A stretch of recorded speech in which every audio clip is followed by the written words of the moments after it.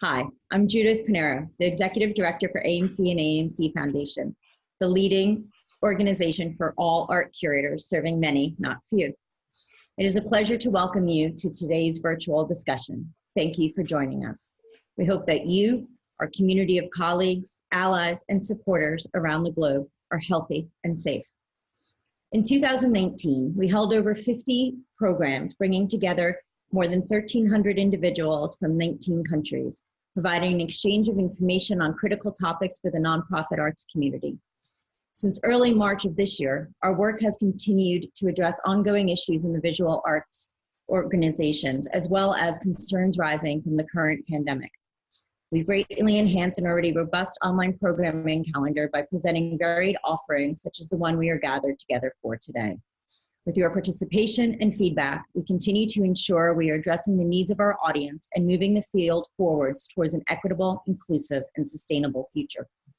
For many years, we have been presenting webinars, virtual programming, which are accessible on our website through archived recordings.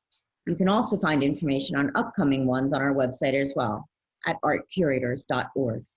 We hope that they provide actionable advice, value, and connectivity. We welcome all nonprofit art curators to join our organization. Benefits of membership include networking with our global audience, access to discounted and free in-person and virtual programs and fellowships, and importantly, the opportunity to be part of a unified voice for and of curators. Additionally, our foundation serves the larger curatorial and arts community, and should you wish, donations are welcome from you as an individual, a corporation, and/or foundation. Any amount will have direct impact on our work. You can see options for donating on our site. Thank you, and I hope you enjoy the program.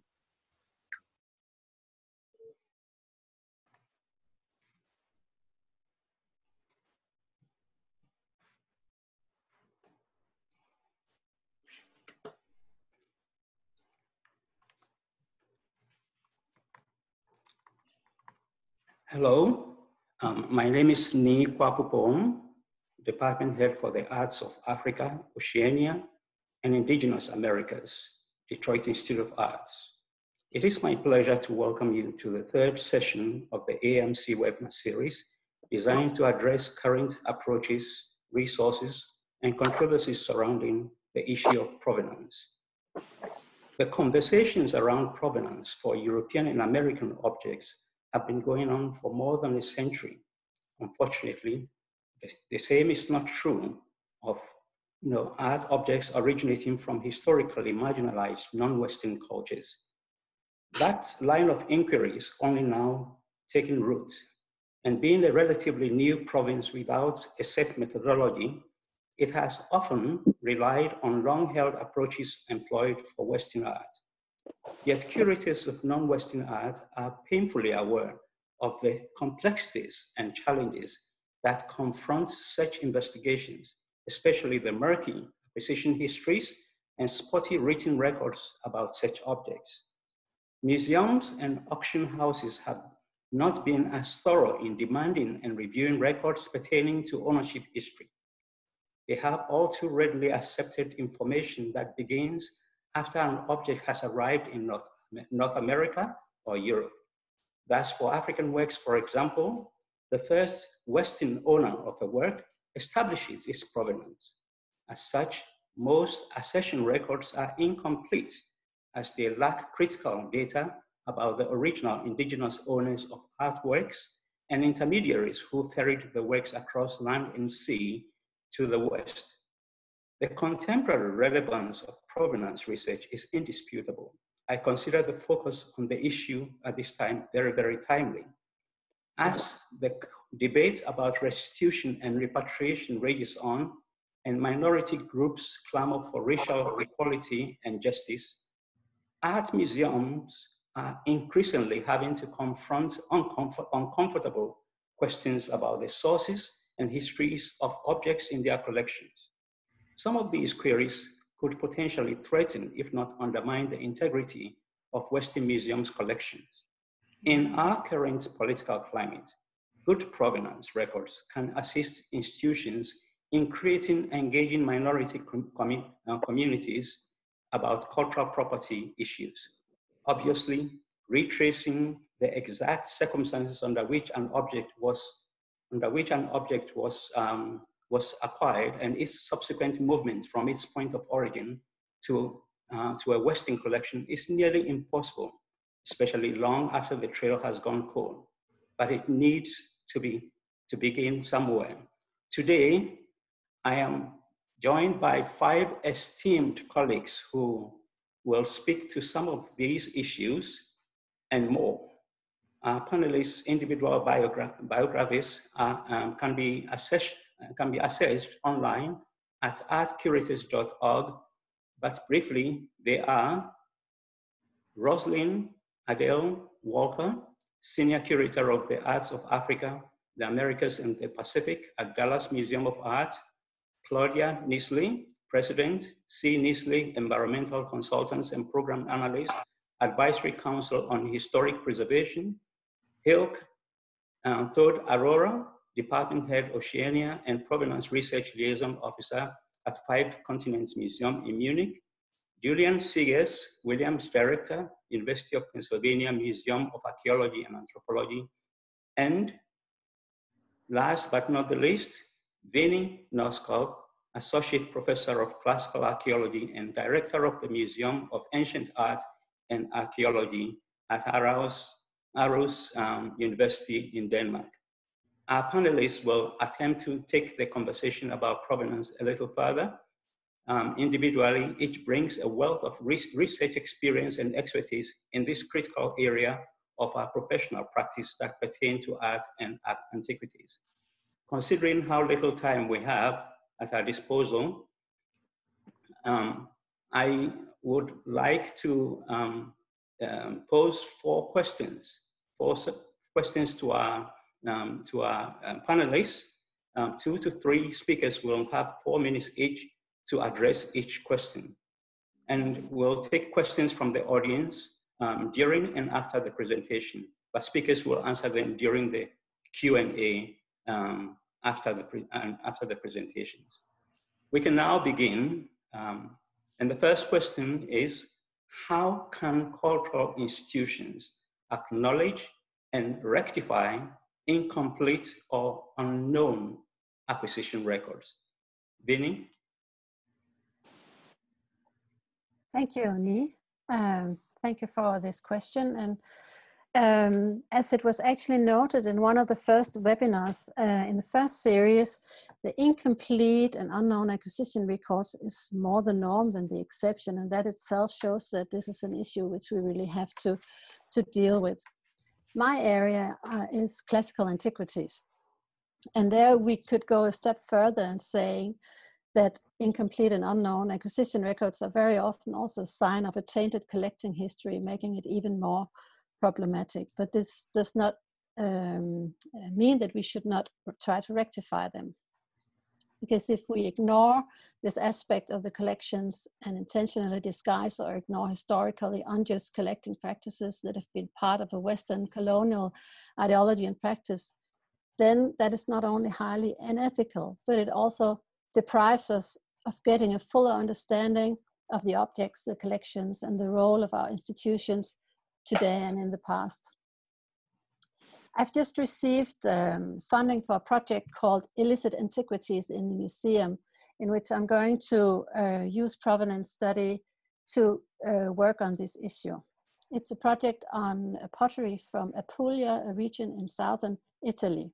And that's a region that has for decades or even centuries been a victim of large-scale illegal excavation, which means that around 80% of the material in museums around the world today has no information about the provenance. And it has gone through these museums through the international and often illegal antiquities market.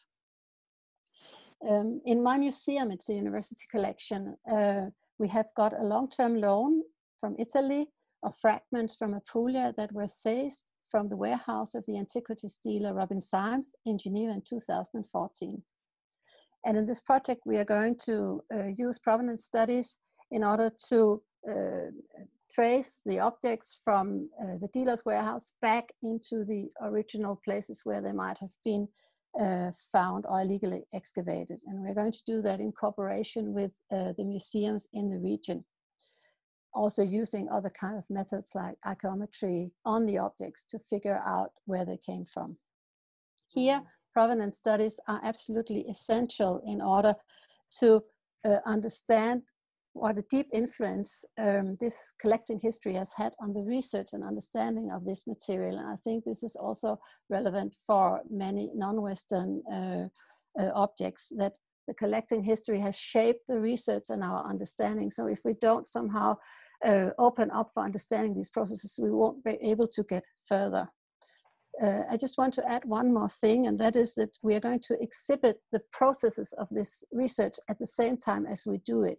Because one of the things in my own field where provenance studies has not really gained influence yet is in the exhibitions. We have had an increase in provenance studies, and it is published in scholarly catalogs and on databases. But if you go into the museum exhibitions, especially the permanent exhibition, this information is lacking. You only have small labels, maybe it says the collector, but it's only one specific point of the history of the life, of object life. And it doesn't say anything about how the object came there and all the problematic histories that involves this collecting history. And that, I think, is an area where we still have to do quite a lot of work in order somehow to integrate provenance studies in the exhibitions, because normal visitors, they don't go to the databases on the internet, they don't read scholarly catalogs, they want to go to the museum and see the objects live on the site. So they need actually to get these complicated histories with the objects in the museum. So I think to rectify on the long run, this is one of the areas where we can still do quite a lot of things, especially in my field, but I guess also in non-Western objects. Thank you. Okay. Rosalind? Yes, I'm here. Good morning, good afternoon to everybody. I believe in transparency. And I believe that we should make it clear, you know, the sources of our information and how there are shortcomings there. In the early years, in the 60s and 70s, when a lot of collectors in the United States were buying art from dealers and so forth, they were buying works that had incomplete information. We can tell people, you know, that our visitors, that our resources, I mean, the knowledge that we have comes from missionary accounts or from anthropologists who were there, early travelers and so forth. But now the issue of who owns or who should own has become an issue. And I think we have to address that. I reinstalled my gallery in 2015, and in the preparation for that, I visited several museums in the United States and in Europe. And I think it was maybe the Brooklyn Museum that actually had a disclosure statement at the time around, I'm talking about maybe 2013. I'm not sure what that looks like now. But I thought it was very brave to do it. If I were reinstalling my gallery, and someone who will come after me will certainly do that, they will, you know, take a different approach and be more transparent and expose these issues. But who knows when that will be, and it's kind of tongue in cheek, you know, what will be in the museum to show. Things are happening so fast, and we've already seen, you know, the Black Panther come to life in the Cabron Lee Museum. So these are, you know, kind of nervous times for many of us. Okay. The second question, first of all, is there any additional comment from our panelists with regard to this issue of rectifying incomplete records? Okay. The second question is, what unique issues confront provenance research for objects from non-Western cultures? Rosalind, you're up again. All right, may I have the first slide, please?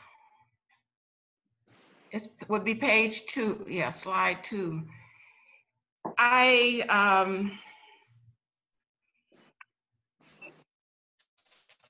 One of the ways to address this is to do, well,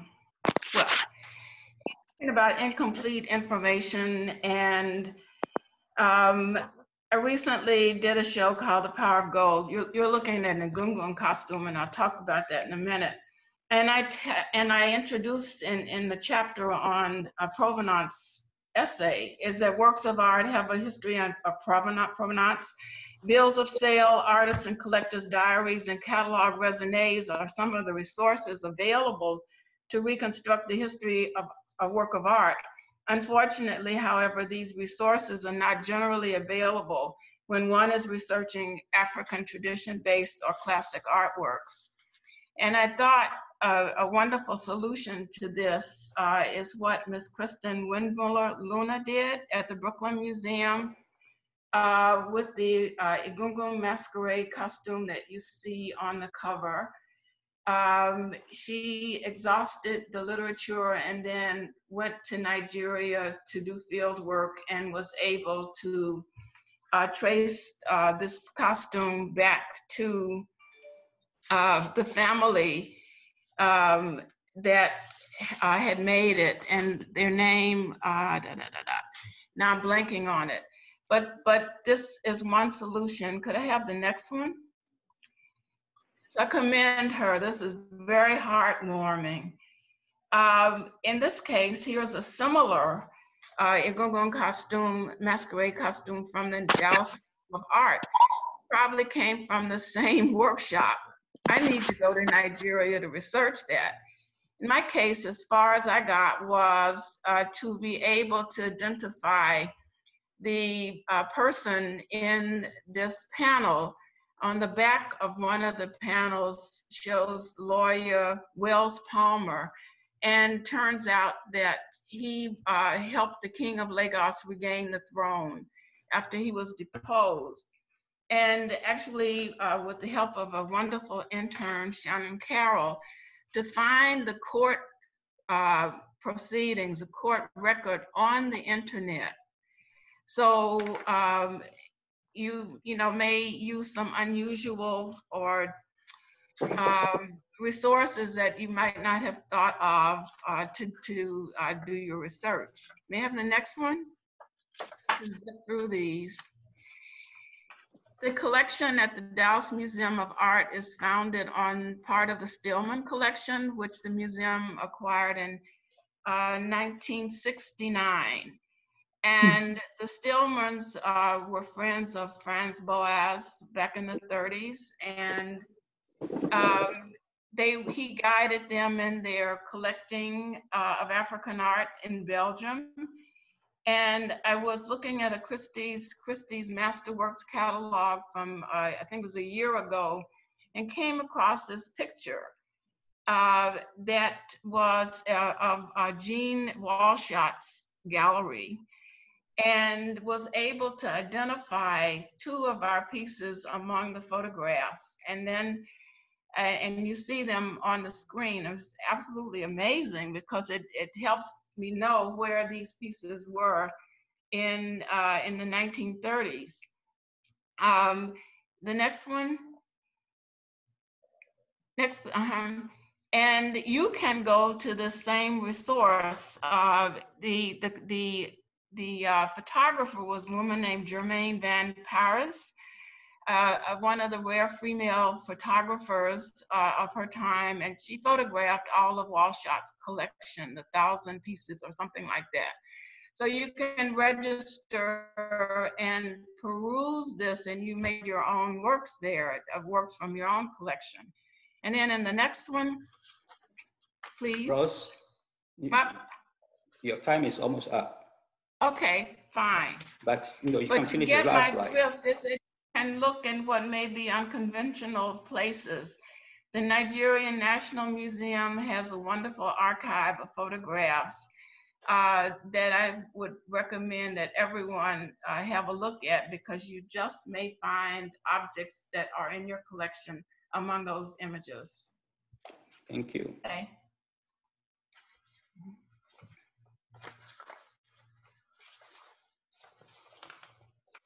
And then here, okay, somebody asked for me to repeat the question. The question is, what unique issues confront provenance research for objects from non-Western cultures? Exactly. Yes. We So don't here, oops, sorry. okay. Thank you, Nii. Yes. Hello, everybody.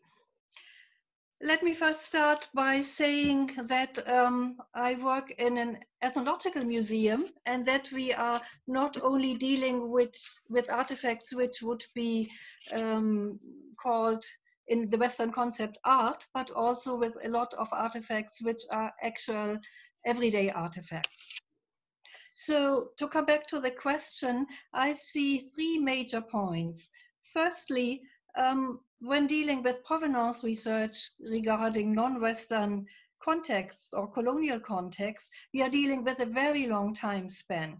We could set a starting point, for example, at 1492, when the Americas were discovered and Europeans and Native Americans began object transfers, to put it neutrally. We could also go back to a longer period of time when talking about Africa.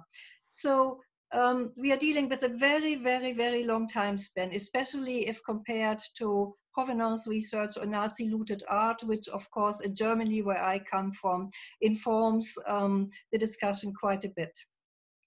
Secondly, we are dealing basically with the whole world, and that means that we can have very different legal and cultural systems of ideas what actually property is, how property transfer can take place legally or illegally, or in a context of injustice. So we are dealing with very, very many different cultural systems over a very, very vast period of time, which makes the provenance research really complex. And thirdly, I see that the sources we are using are very complex as well. Apart from archival materials, which again are the main source when talking about Nazi looted art provenance research, I think we should, when talking about non-Western artifacts, we should also focus on the materiality of objects. That could tell us quite a bit. My favorite example from the Pacific are those fish hooks from Tahiti in Western collections, which according to one scholar show beautiful bindings and iconography, but with which you actually cannot fish. So they were made for Western collectors who wanted to see how were they made, what were the materials, how were the bindings, how did they look like, but they just were not functioning objects. So this would raise a complex issue of, do we have to repatriate these artifacts, for example? So the materiality is one of the sources which can give us a number of hints apart from archival sources, but much more important is to get in contact and to discuss and exchange with members of the source communities of the artifacts. And again, we are dealing with many different cultural systems and many different communities here. I feel the main challenge here is to find actually in those source communities those persons who are authorized by their communities and who are knowledgeable about the artifacts. And this can be quite a challenge. I see a bit with concern some museums who tend to address artists, museum or university professionals or politicians in the countries where the artifacts originate from.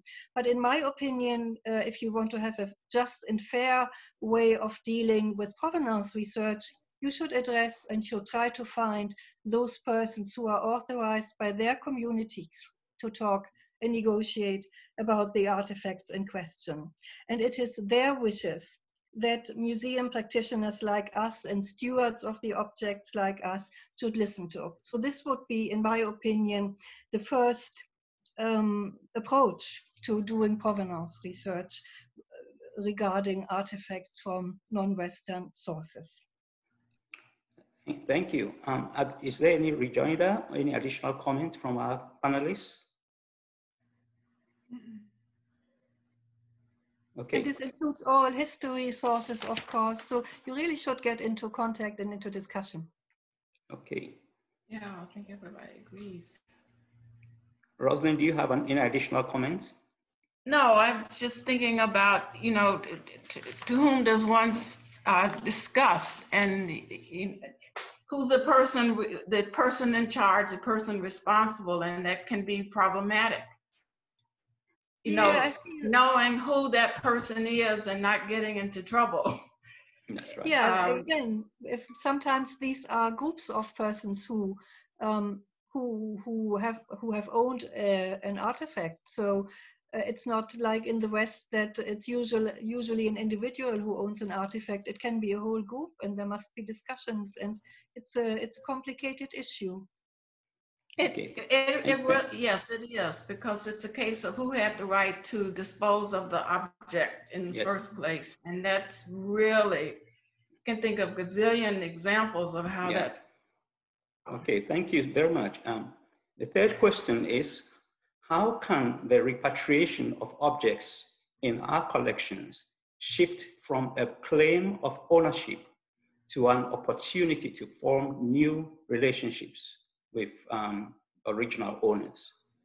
How can the repatriation of objects in our collections shift from a claim of ownership to an opportunity to form new relationships with non-Western communities? Vinny. Thank you. Yes, I mean, it of course starts with the concept of ownership that Hilke was just mentioning. Is a concept which is differently understood depending on what kind of context you're in, what kind of community. And the whole problem with the words concept and also property is, of course, that there are some specific ideas about ownership involved. And the first step is somehow to move away from that into concepts of caretaker or heritage, which does not have these ownership things. But it's of course difficult because of these legal elements, which are different from place to place. I mean, within my own field, classical antiquities, there have been a number of repatriation cases during the last years following what was called the antiquity scandal, which was this discovery of art dealers' archives which were disclosing widespread illegal trade. And there, the Getty Museum in the US has been one of the larger institutions that has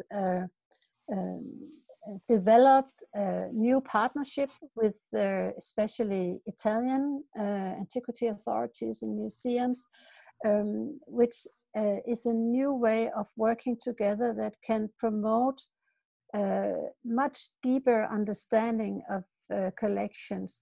These kind of partnerships are on an institutional level, but what has shown, especially in the Danish case, because there has also been an agreement with the New Carlsberg Glyptotek in Copenhagen in 2016. It took quite a long time, but they ended up getting an agreement when it was moved from the level of the highest authorities to the museums, because it was easier to make these with people who knew each other and were able to cooperate than on a diplomatic level. So that was one of the things. But there's no doubt that developing partnership is the way forward in trying to resolve these complex issues of ownership of objects in museums and rethinking the concept of ownership. I think there are some good examples in the Western world for that, but whether it's not possible just to take them and transfer them into other cultures. I think one of the very important issues here is, as Hilke is also saying, each case is different. So you really have to move into the specific area and work with this specific case every time you work in order to find the right people to work with. That's absolutely essential. Thank you. Thank you. Hilke? Yes.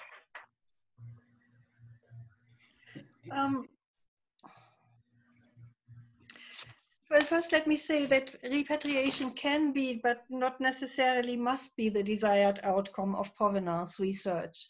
And in my experience, when dealing with Pacific communities, which is my field of expertise, often it is already the entering into talks which is seen as an asset, because in Polynesian or many Polynesian societies, for example, objects still are used and have been used in the past as gifts or in exchange to establish important relationships or to validate these relationships.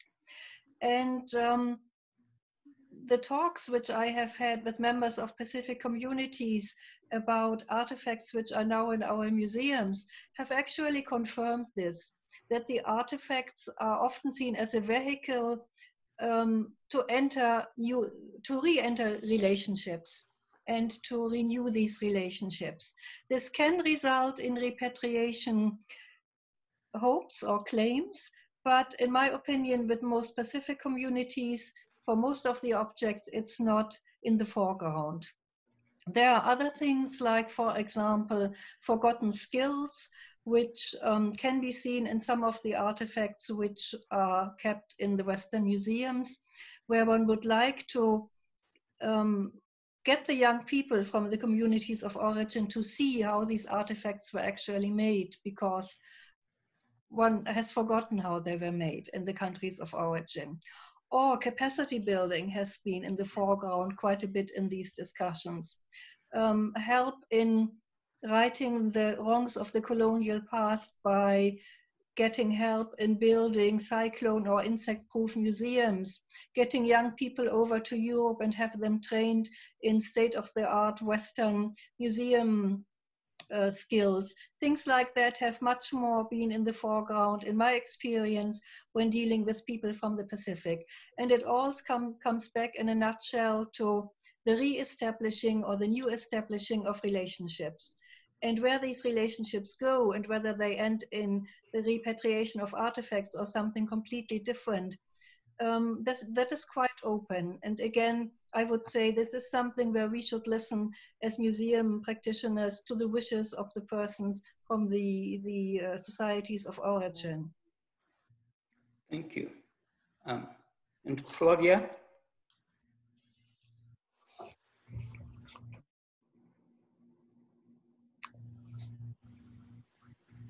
Mike.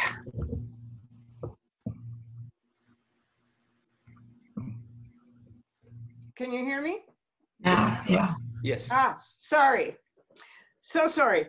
So I want to go back to the term ownership for a minute. And of course, my work is in the Western world, in the United States with, and the Pacific, with indigenous populations. And under one of our laws, Native American Graves Protection and Repatriation Act, there's a term, items of cultural patrimony. And those items cannot be owned by an individual of that culture. They belong to the entire group.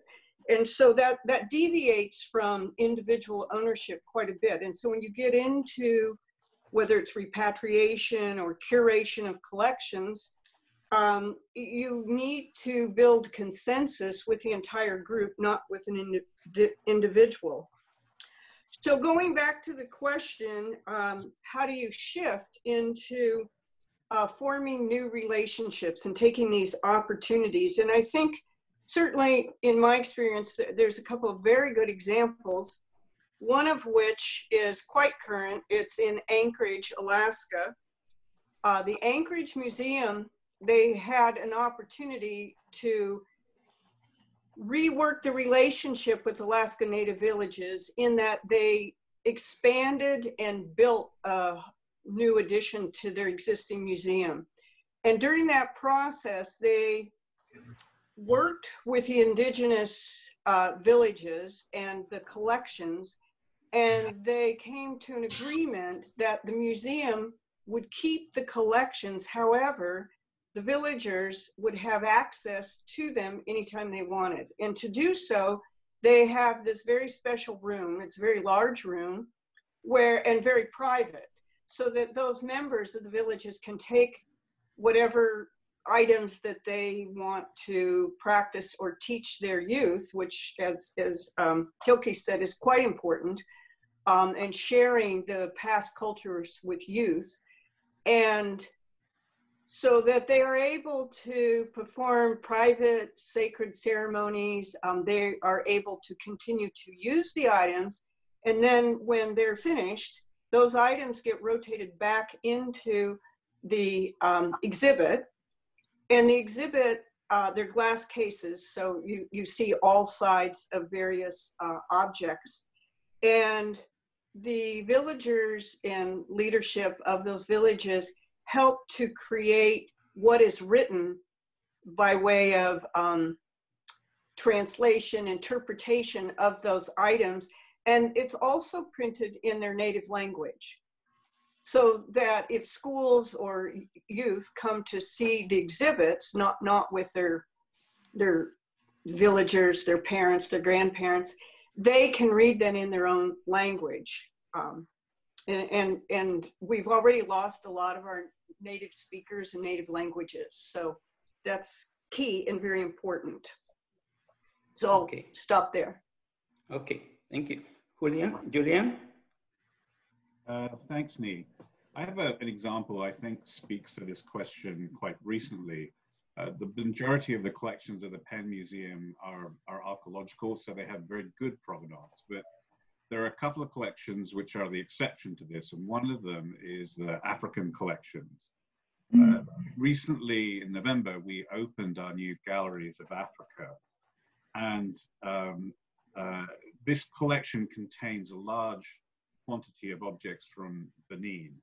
And we opted for some fairly radical transparency where we, in the gallery themselves, both in labels and in videos, acknowledge the looted context of this material, walk our audience through what the British Expeditionary Force did to acquire them. In addition, actually had letters from the directors from the 1910 and 1920s who were dealing with the art market to acquire them.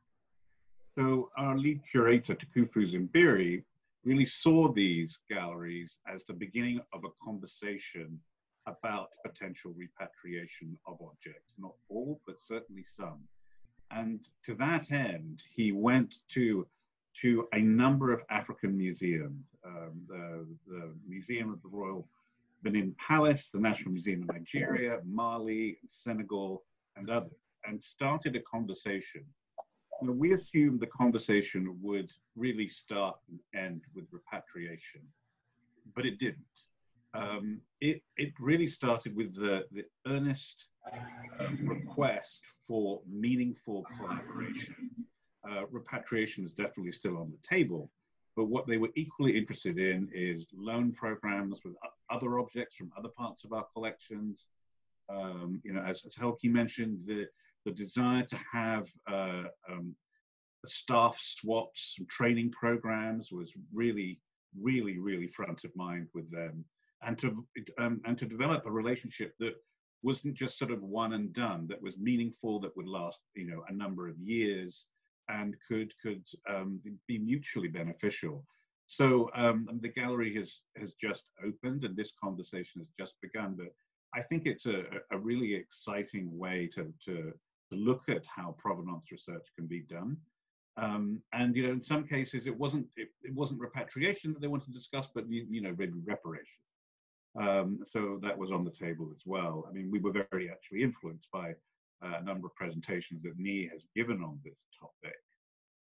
And we also spent a great deal of time in community outreach to African American communities within Philadelphia, and to see what were the questions that they wanted addressed in these galleries as well. And so, yeah, a very fruitful experience for us on how what starts off as a repatriation and provenance question can very quickly turn into deep and rich relationships. I think you're muted, Nee.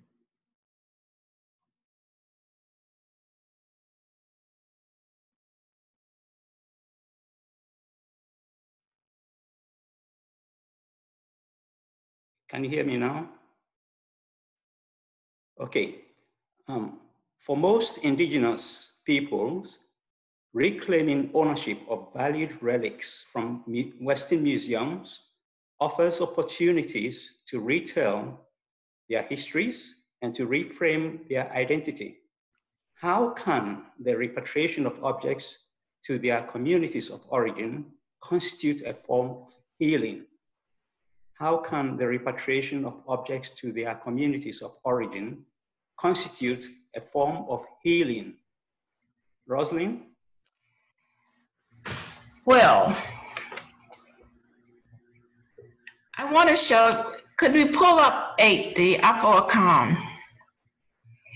Ideally, when objects return home, they may be given new meaning because the old meaning is lost. They may find a new use for them, a new understanding, and that's a good thing. Ideally, the institution that returned the object continues a relationship with the recipients at the other end. I want to show the AAAMC comes up, and I hope I'm out in left field.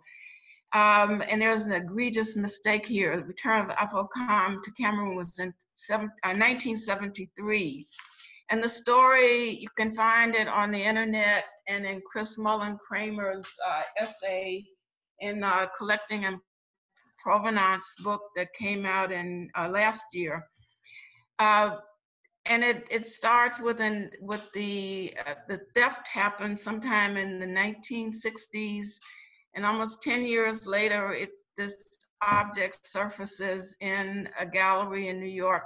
Tamara Northern is organizing an exhibition, and she borrows it, and it's seen, and the quest to send it back to Africa begins, and it is a success because Warren Robbins, whom you see to the left of the AAAMC, this wonderful carved wood and beaded figure of a royal,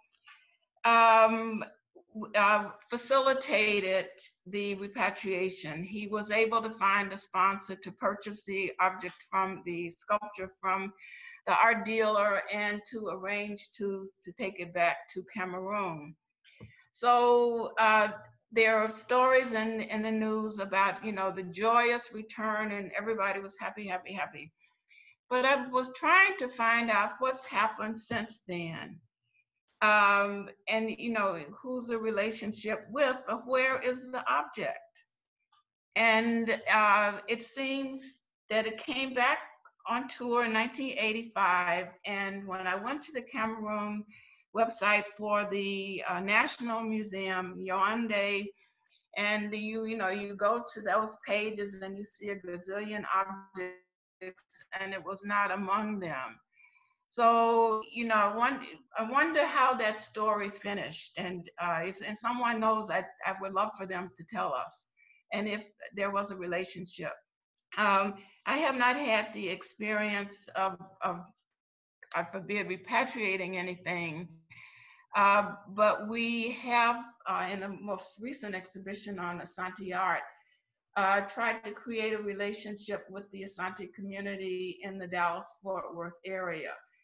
Succeeded up to a point. The challenge is to keep people engaged, not just for the event, but that it's a long lasting, and it takes work, which I'm sure we're all eager to put in. So it doesn't answer anything, but it gives you something to think about. Okay. So, Claudia?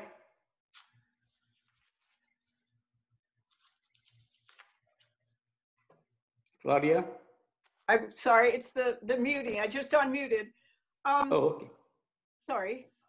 So in the United States, in the mid to late 1800s, there were several laws that were passed wherein Native American tribal members, if they practiced their traditional religion, traditional medicine, and many of their customs, they were put in jail. And so what happened was many of the cultural practices went underground. So when you talk about healing within a culture and healing within a community, the very fact that when an item is repatriated, that the elders who are still alive or who know the stories of their grandfathers, great-grandfathers, it begins to become alive again, that practice. And they can, hopefully, continue at this point in time to be very open in their practice with the objects and the language and the songs and the oral history that goes with it. And much, of course, was forgotten and not passed down through generations, because once the various practices and customs went underground, much more difficult for the next generation and the next generation to continue these practices. So one of the most important things, I think, is when those elders that are still alive at this point are able to touch, hold, feel, view in their own culture, not within a museum or not within a museum drawer in a back room, but within their own culture and their own landscape where those items originated and were made and manufactured and so on.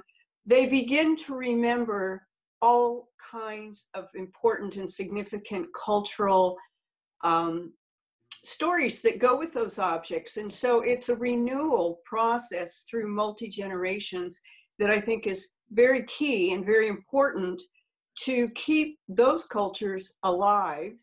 And of course, they do change over time, as Rosalind said. And so there may be new practices associated, but those memories are revived and reconstituted and then continue forward. Thank you. Okay. Julian? Well, I'd just like to add to what Claudia said is so not only have many cultural aspects of indigenous groups been lost, but also many technologies. And one of the things that we've experienced at the Penn Museum is when objects have been repatriated, or when various Native American groups have come to visit us and take a deep dive in the collection, those technologies can be actually rebuilt. And this is everything from how do you make an Inuit seal-skinned canoe to like the very complicated forms of basketry and pottery, which are no longer made anymore, but can actually be sort of reconstituted, and objects are given back, or at least complete access to collections are given. And I think that's one of the obligations that museums have. It also further enriches our understanding of our own collections as well. And I really believe that no outreach now of indigenous material should be done without a deep and meaningful partnership with the indigenous groups involved. Well said. Are there any other comments from our panelists? Anything anyone wants to add? We have a little bit of time, about 4 minutes to.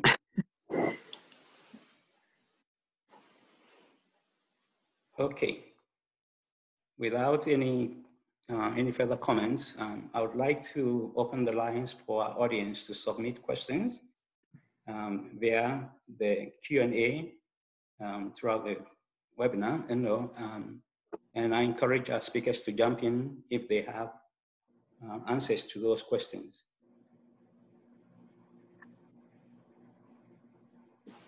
Any questions? I think I have a couple here. One questioner asks, for Nee or Rosalind, as Nee said, most museums with colonial era collections of African arts have little to no information about the African dealers who sold objects to colonial officers, traders, travelers, etc. How do you suggest museums and curators can research these individuals, and how can they recognize African dealers in the gallery space in the way that isn't essentializing? Thank you so much for this question. I've been meaning to raise the issue, but I was afraid I was going to be chased out of the webinar about African dealers.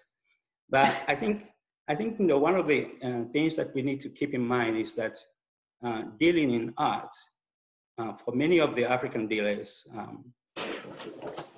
has been a family tradition.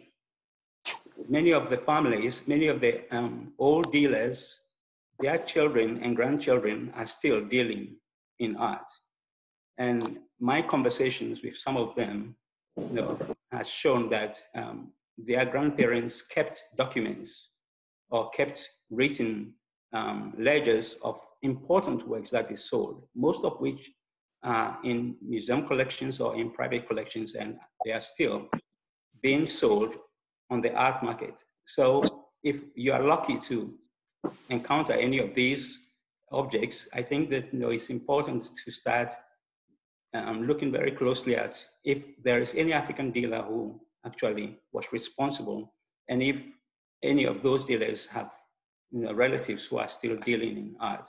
That's one way to go, but I think I can answer the rest of the question later on. There is another question which says, what strategies do you suggest for determining who is a cultural authority in a source community? How do you negotiate local politics as well as international law? Yeah.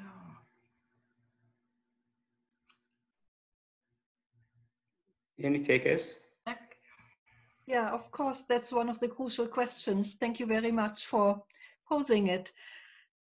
I guess, first of all, you need expertise in your own field. You will have established contacts as a museum practitioner already, but of course, this is only the very first step.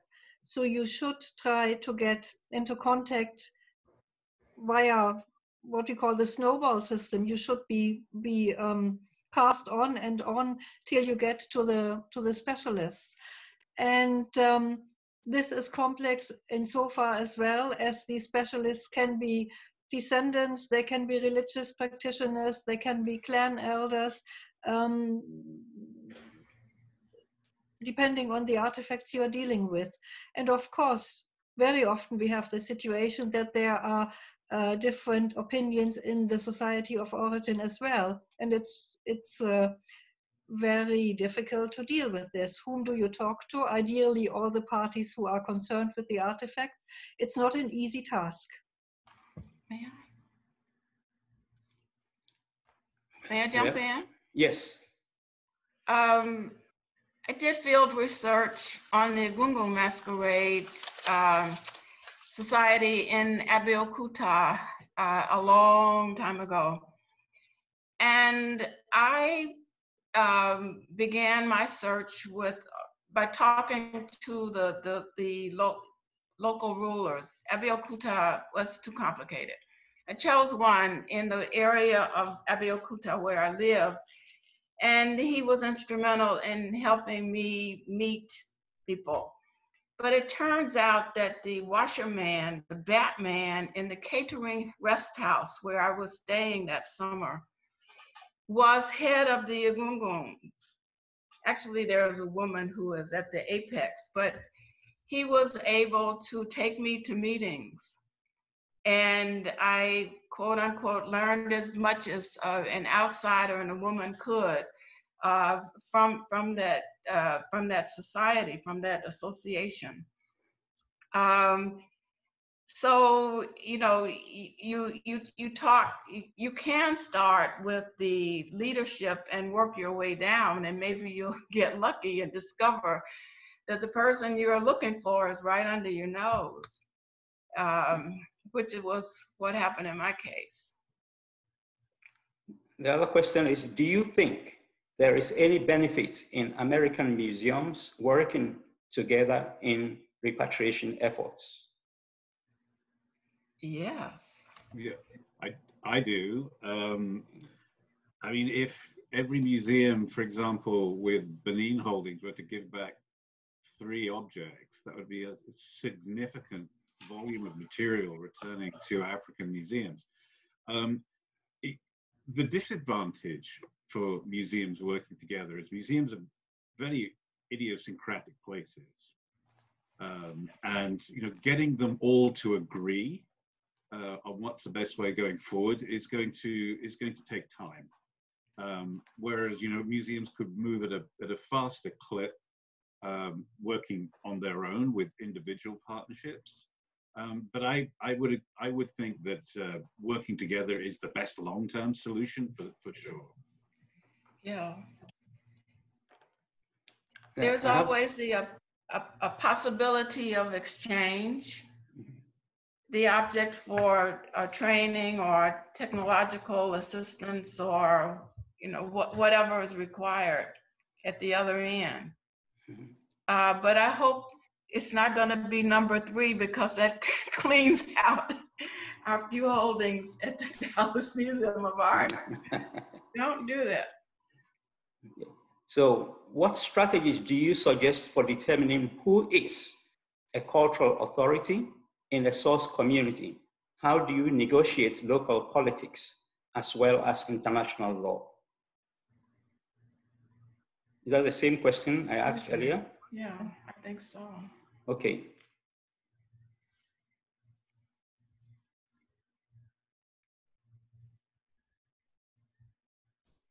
Somebody is asking, if you had objects in your institution that were considered for repatriation, how did you move forward with the discussions regarding repatriation at your institution with the museum administration? Were there setbacks? Oh, I think the person made a mistake. Were there setbacks and challenges? What advice would you have for provenance researchers who stumble upon objects that may have questionable provenance history?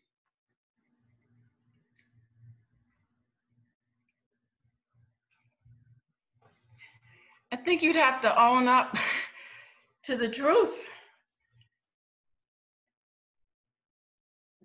And what if the institution is unwilling to accept the truth because it's too bitter to swallow? I think that falls onto you know, the museum administration to make the case that this material was collected unethically, and then for us to fulfill our mission, repatriation must be considered. An example from my own museum is some scientific research on some objects acquired from the art market, more or less proved that these objects were actually from Troy in Turkey. And after a lengthy and very fruitful negotiation with the Turkish government, they were returned because we had essentially proven that they were looted.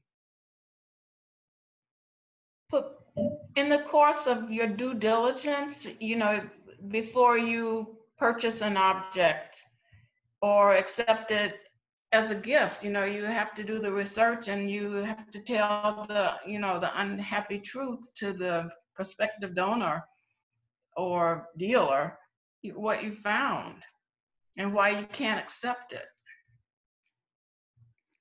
It's not that simple all the time. No, it isn't. I wish it were. Yeah, but you have to realize that museums sometimes feel like they have their fingers in the mouth of a donor. And so if you knock the donor on the head, you know, the natural reaction is to bite you. And I think that, you know, that has been a problem because in the attempt to help donors, you know, continue to look favorably upon the institution and also to direct donations to them, they don't want to offend. And some donors are very powerful. You know, so I think that, you know, we have to deal with the politics of museums here in our institutions before we start, you know, claiming that, you know, there isn't much that we can do about it. We have to deal with internal politics and how museums can, how administrations can overcome that. You know, that's totally beyond us as curators because we are not, you know, we are not in charge. So I think that's something that we need to keep in mind. Any additional? There's a question that's very important. It says, since the objects are irreplaceable and in that sense priceless, and the groups may not have the means to care for and protect them now, are there ever stipulations that the door stays open for them to renegotiate whatever agreement is put in place. A later agreement can be made at such time as they are prepared to care for and protect them.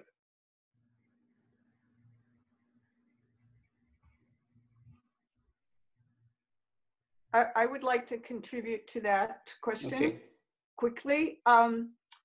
There is an issue along the coastlines with rising sea levels. And again, it's another Alaska case where many of the villages have to be relocated back from the seashore. And the museum in Fairbanks, Alaska, is trying to repatriate items to the native villagers. By law, they're required to do. However, the villagers don't want them because they're in the process of moving back from rising sea levels.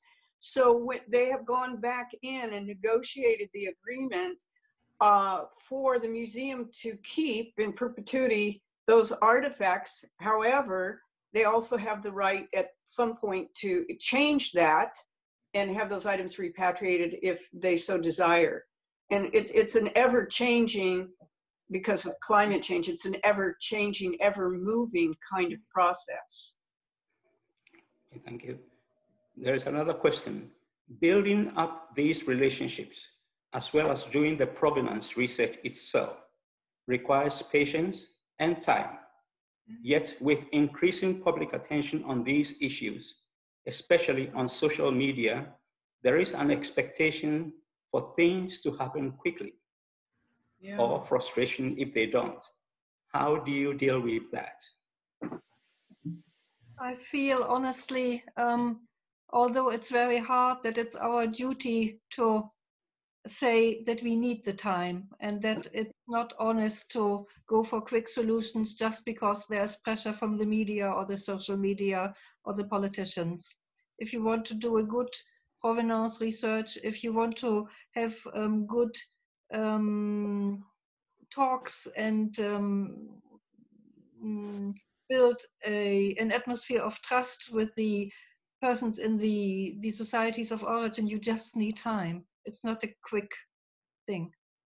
But we have the same problem in Germany, that there's often pressure from politics, from the media and from the social media to be very quick and to have one solution for many cases. But every case is different and needs time and needs to look into it deeply. There's another question. I am working on the provenance for an Armenian religious object. We are currently dealing with an issue where it was discovered that one of the former owners was notorious for selling fake objects. How would we go about researching further when there is so much doubt in its validity? Mm.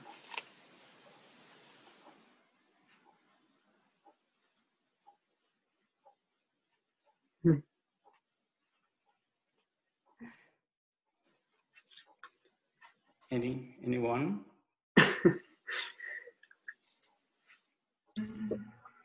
Well, if the seller is notorious for selling fakes, I would probably keep my hands away from that. But actually, I would like to add something to the previous question about this with the time issue, because I think I mean, it has to do again with the transparency issue. The more open you are about the processes in museums and how we work, the more we can also justify what is actually needed in order to build these relationships and make the best solutions for all parties. And I think in some cases where these quick fixes have been demanded is also because institutions tend to keep quiet, not opening up for what is actually going on. And I think it's necessary to be more open in the processes, and also be willing to share difficult processes and difficult negotiations which are going on. It's or if it's necessary to keep this internal, then you also have to tell that is necessary. I think the more open we are, the more transparent, the more it's also easier somehow to get the time for this work. I think dealers also make mistakes, and some dealers are a lot more transparent than others and are willing to accept that they did not follow the right protocols. Some dealers are notorious, definitely, for selling, fake objects. But I think we also have to sometimes make room for dealers who genuinely make mistakes and try to correct them, and those who sometimes go out of their way to prove to the rest of the world that they don't deal in fakes by selling some great pieces. So that is going to be something that all of us will have to make personal decisions on. I don't want to paint every dealer or a dealer as trading in fakes for the rest of his or her life, because sometimes it can be dangerous too. It means that you lose out on important objects if you don't want to deal with them at all. And somebody actually sent in a suggestion for the person who asked this question to contact another person in the Metropolitan Museum.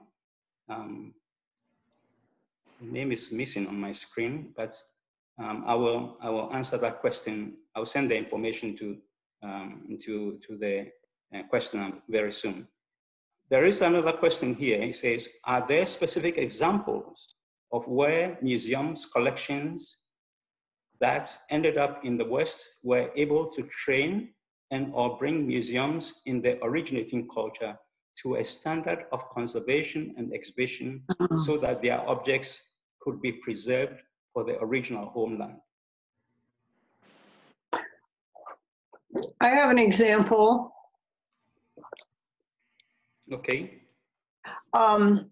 In the state of Maine, there were some excavations, and it has to do with the Environmental Protection Agency and World War II drums and very dangerous chemicals in the soil. But the Indian tribe, they wanted some of the artifacts, and it turned out they wanted all of them. And so what they did, they wrote an agreement that called for, it gave the tribe 3 years to raise the money to build a museum. And in the interim, the artifacts were kept at an accredited museum in Maine. And the second provision was when when the museum was finished being built and the tribe accepted those artifacts back, they were trained in laboratory and curation methods. And that was all stipulated in the agreement. And of course, it took a number of years, but it's a good example. Okay. I can't think of an American example, but the British Museum for decades had a wonderful program of training in West Africa among their former colonies, and that worked very well for a long time. And we hope it will continue to. But one of the issues is getting our African colleagues to America so we can help. Getting visas. The American government, my experience 2 years ago, National Museums and Monuments people from Ghana wanted to come. And we couldn't get, the invitation was extended, paper letters written, and no visas. Wow. So they couldn't come to talk about the possibility of having an exchange or, assistance or, services of some kind in exchange for whatever. We couldn't do that because we couldn't get together in the same room. Could not get the visa. I have room for just one more comment from our panelists. So jump in if you can.